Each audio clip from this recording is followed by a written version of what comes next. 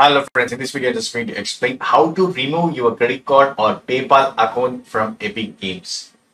So this is very simple.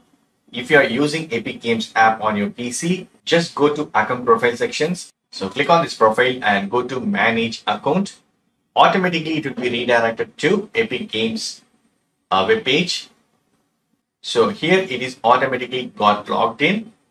But in case sometimes right, you need to enter your user ID and password, or directly you can go epicgames.com and click on sign in, provide your user ID and password, and it got signed in.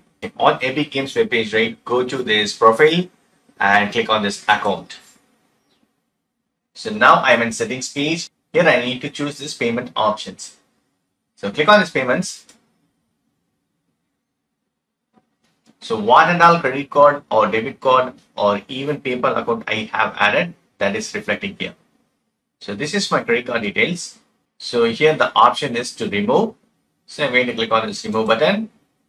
Are you sure you want to delete this payment method? Yes. Confirm.